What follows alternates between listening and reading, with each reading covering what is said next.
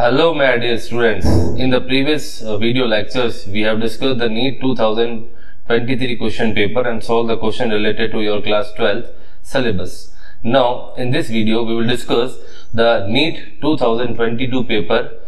We will solve each and every concept related to your class 12 curriculum and discuss the concept behind that questions. Okay, now we will understand different types of tips and tricks which can easily crack the NEET question paper.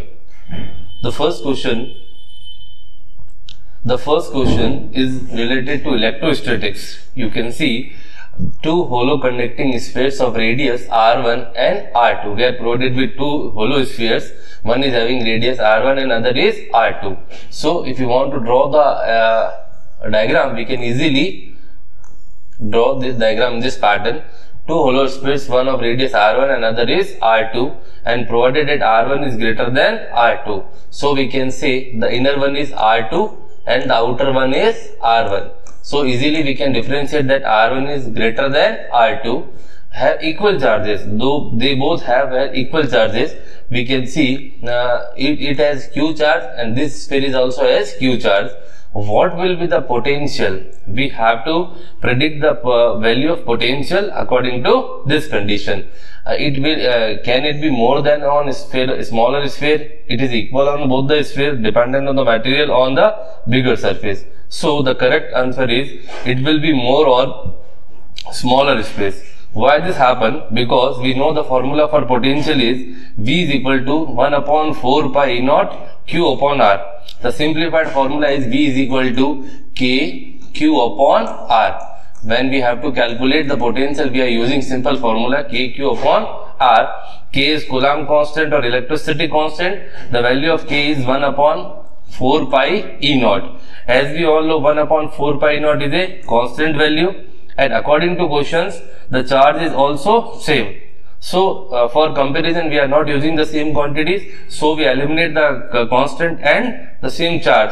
So the relation between potential and the distance is V is proportional to 1 upon R. This simply says if the value of R is greater, then the potential will be smaller. So we have to calculate the value of potential. We can simply say the potential will be more on smaller sphere, because the smaller sphere is having a small radius, hence its potential will be greater. This is the simple concept behind this logic. Okay, this question is from your electrostatic section.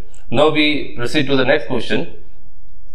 The next question is related to semiconductor. As we all know, semiconductor is a combination of p-type and n-type semiconductor. We are provided with some of the diagrams. Okay, first condition, second condition, third condition. In the given circuits ABC, the potential drop across the two p-n junctions are equal. We have to calculate the potential drop. We are provided with p-n junction, p-n junction, p-n junction, p-n junction. Now the difference between the three diagrams is their biasing. There are two types of biasing, as we all know: forward biasing and reverse biasing. Forward biasing and reverse biasing. Forward means to connect positive to positive, or we can say negative to negative. When we connect same polarity, that is, it is a kind of forward biasing. Positive connected to positive and the negative is connected to negative. Similarly, reverse biasing means positive is connected to negative and negative is connected to positive. So we have to just identify which type of connections are there. So question is, the potential drop across the two p-n junction are equal in. So we can easily see both diagram A and C have equal potential. Okay, so how we predict the polarity and the position? We discuss first diagram. First diagram, P is connected to positive and N is connected to negative, that is in forward biasing. Okay, now the next connection, this is connection in also similar to this type of connection.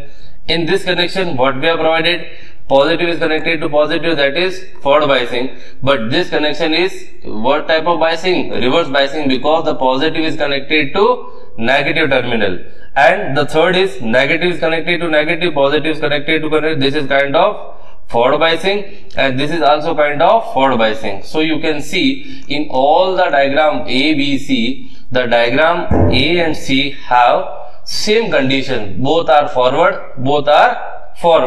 so they will offer equal resistance when they are biased in same manner. So the question is about the potential drop when they are having connected in same biasing, then the potential drop will be same. Okay, so by just observation of figure we can easily predict the type of polarity and the type of biasing of diode. Okay, now we'll move to the next question. The next question is related to ray optics. What the question is, a biconvex lens has a radii of curvature 20 cm each. We should know the biconvex lens is a kind of double convex lens which have two radius and the values of both is 20 cm. What is the value?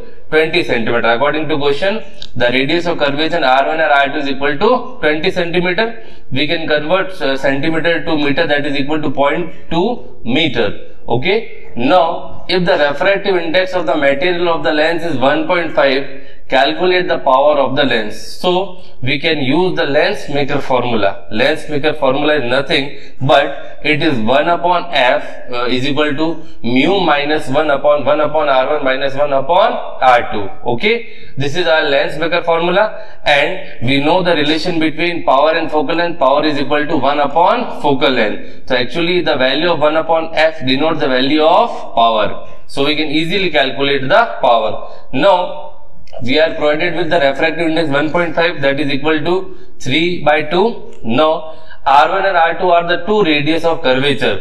In double convex lens, we know one is positive and other is negative. One is for the right side and one is for the left side. That's why R1 is positive 20 cm and R2 is negative 20 cm. Okay. By just putting the values in the formula, mu, we can put 3 by 2 minus 1, 1 upon R1, 1 upon R2. We can easily get the power as plus 5D, where D denote the diopter. The correct answer is option number B. Diopter is the power of lens, is a unit of power of a lens. Lens power is always measured in diopter. Okay, power is equal to 1 upon focal length if the focal length is measured in meter, and if the focal length is in centimeter, then we can say 100 upon f when the focal length is in which condition? Centimeter. Okay, this is all about this question.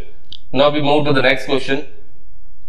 The next question is related to solenoid. Okay, we are provided with a long solenoid of radius 1 mm and number of turns is 1000 turns per mm. If 1 ampere current is flowing in the solenoid, the magnetic field strength at the center of the solenoid. As we all know, what is solenoid? We know the solenoid is a kind of this type of structure. Solenoid is a kind of this type of structure when we move a wire in the form of circular turns, and this type of structure is called solenoid. And we have to calculate the value of magnetic field. The formula for magnetic field of a solenoid is B is equal to mu naught Ni, where mu naught is called the permeability of the medium. There are two types of permeability, relative and absolute. This is kind of absolute permeability. Now small n is the number of turns per unit length, so we can easily write n is equal to capital N upon L, and the small I denote the current. Now the value of mu naught is fixed, that is 4.2 10 to the power minus 7. The value of small n is capital N upon L. Capital N is given 100 upon length. Length is 1 meter, that we have to convert into meter, that is equal to 10 to the power minus 3, and the current is 1 ampere. By simply putting the values and calculating for B, we get the magnetic field as 12.56 into 10 to the power minus 2 Tesla. That is the required unit of magnetic field. This is simply the application of formula of magnetic field of solenoid. Okay. Now we will move to the next question.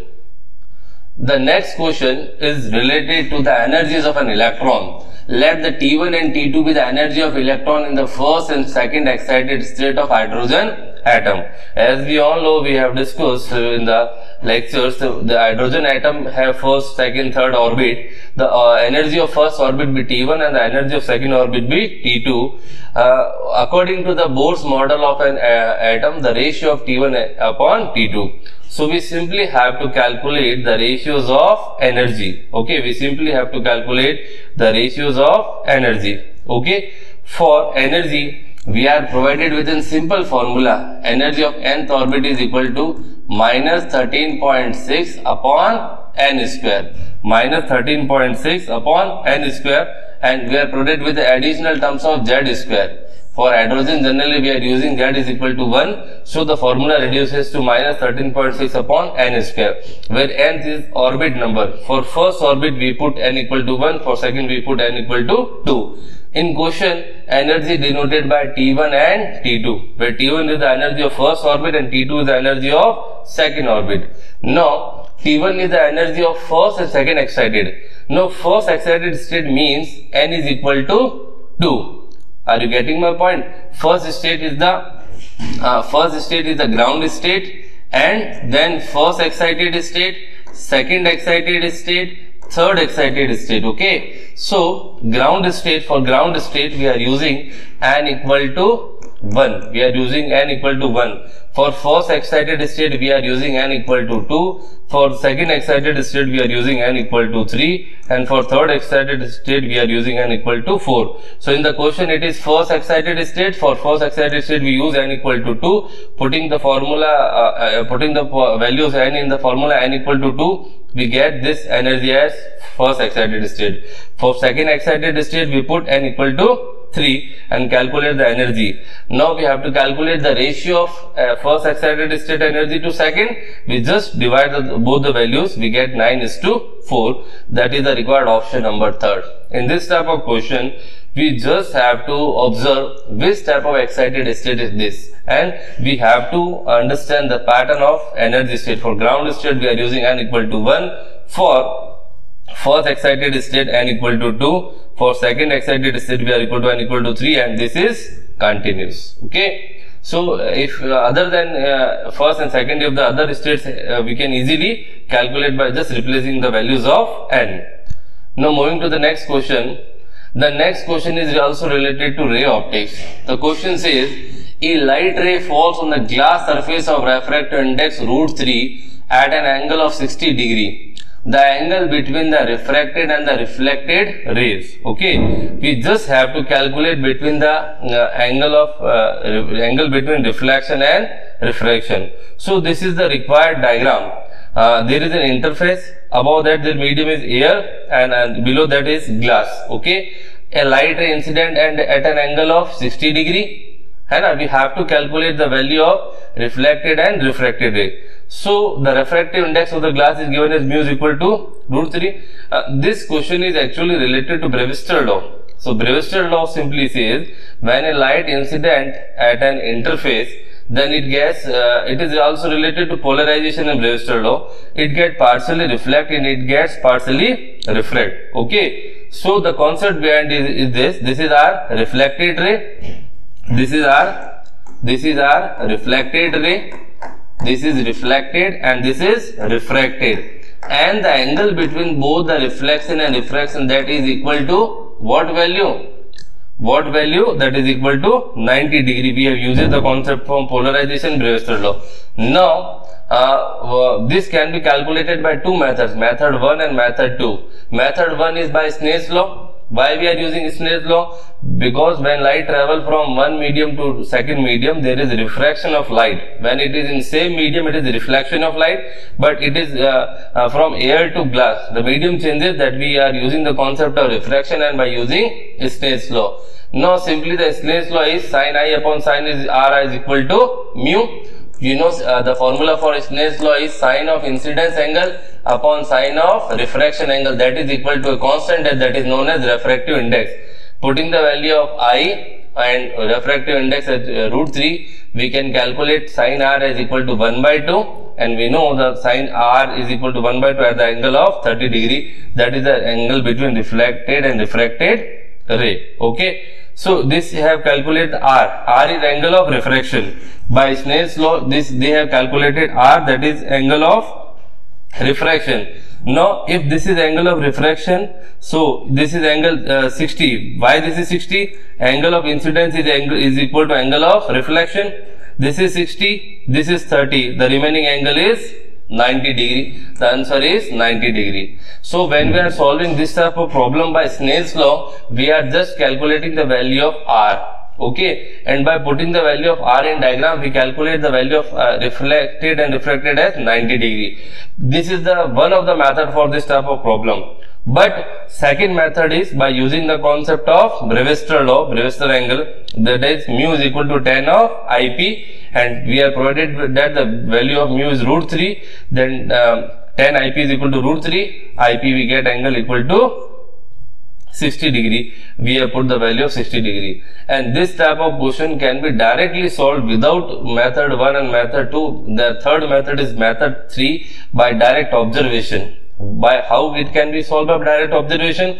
If the angle of incidence is 60 degree, so according to the laws of reflection, angle of reflection also must be equal to 60 degree. Okay, this is reflected ray and this is refracted ray, and according to Brewster law, the angle between the both is always equal to 90 degree. This is the direct method. Without using this method 1 and method 2, we can easily calculate by just observation if you are having the knowledge of polarization and Brewster law.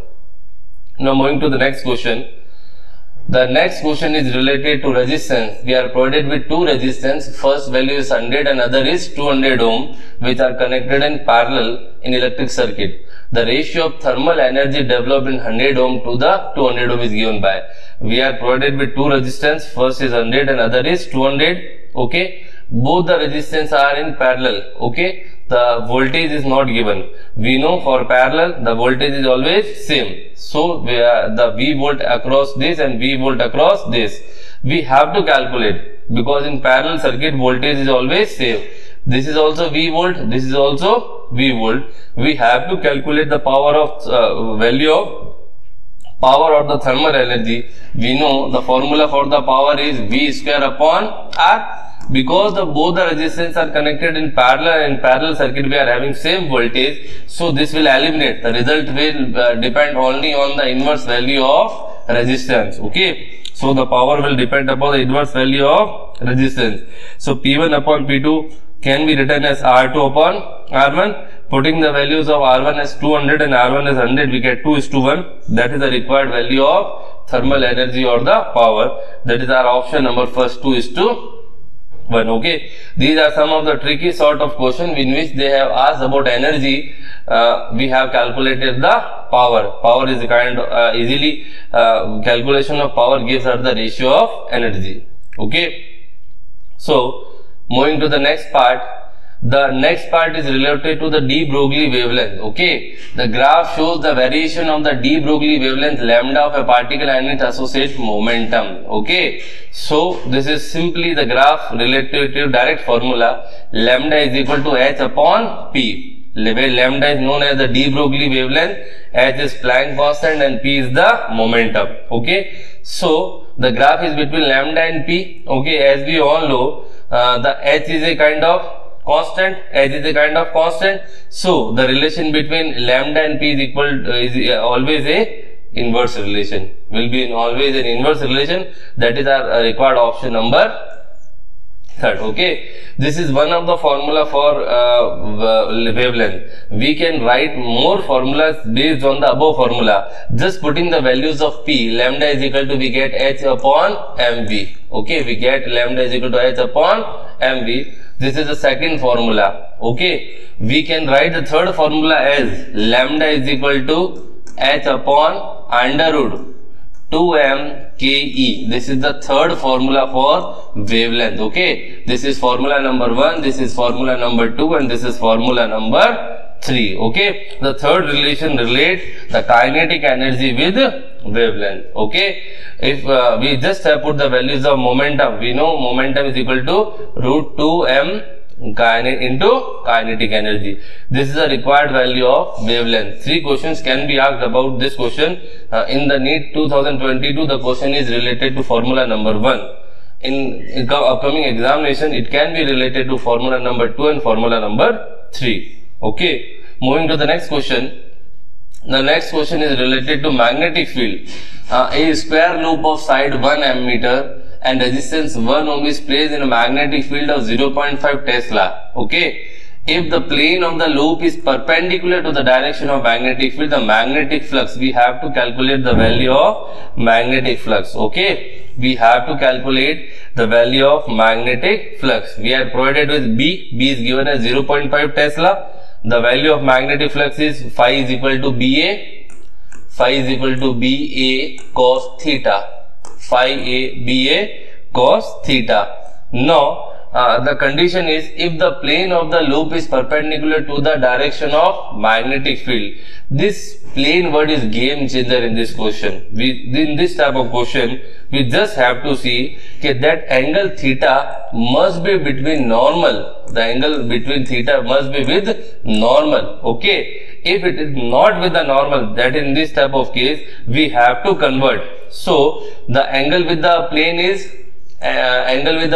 90 degree. Angle with the plane is 90 degree. We have to calculate the angle with the normal. So simply we can calculate 90 minus theta. So we are provided with 90 minus 90, that is equal to 0 degree. So this type of question can be reversed in another pattern.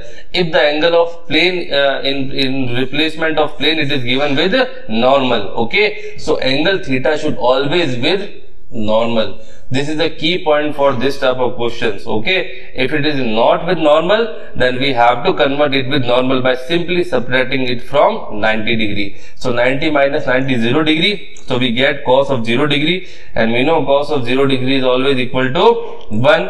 B is given 0.5. Area we can easily calculate. It is a square loop. Square is equal to side square. 1 into 1 square 1. So the answer is 0.5 Weber. That is the option number first.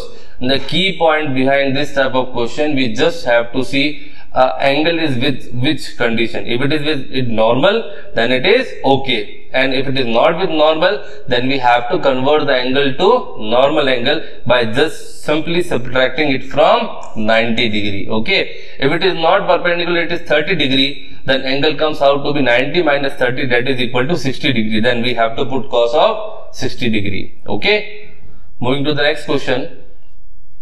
Okay, this is the simple question based on the dimension of ML is LT की power minus 2 A raised to power minus 2 belongs to. This is the dimension of magnetic permeability. Okay, there are two types of concept, permittivity and permeability. As we all know, magnetic permeability is denoted by mu, and the formula for mu is mu naught into mu r, where mu naught is absolute permittivity, and mu r is relative. R stands for relative permittivity. Absolute permittivity has a constant value, and that constant value is 4 pi into 10 raised to power minus 7. Its name also suggests absolute means fixed value, and the fixed value is 4 pi into 10 raised to power minus 7. And the value of relative permittivity, relative means related to medium. It is always dependent on medium. In the dimensional analysis, we have discussed the concept of magnetic permeability, that comes out to be this value. Okay. Moving to the next question. The next question is also related to photoelectric effect. The question is, when to monochromatic light of frequency. What does monochromatic means? Mono means single, chrome means color, single colored source, and sodium vapor lamp are the practical examples of monochromatic sources of light. When two monochromatic of lights of frequency nu and nu by 2. First frequency is nu and other frequency is nu by 2 are incident on the photoelectric metal. Their stopping potential comes out to be Vs by 2 and Vs. What is stopping potential? Its name suggests it's the potential, the negative potential which stops the photoelectric current is called stopping potential. The negative potential which stops the photoelectric current is called stopping potential. Respectively, the threshold frequency for the metal. Okay. So, the question simply says, when the frequency is nu, the stopping potential is Vs upon 2. Now, if the frequency is nu by 2, the stopping potential is Vs. So, we have to calculate the threshold frequency, that is nu naught. Now, by using the equation of the relation V is equal to h nu minus phi, We know phi is equal to work function, V is equal to h nu, phi we putting the value of h nu naught. Nu naught or nu th is called known as the threshold frequency.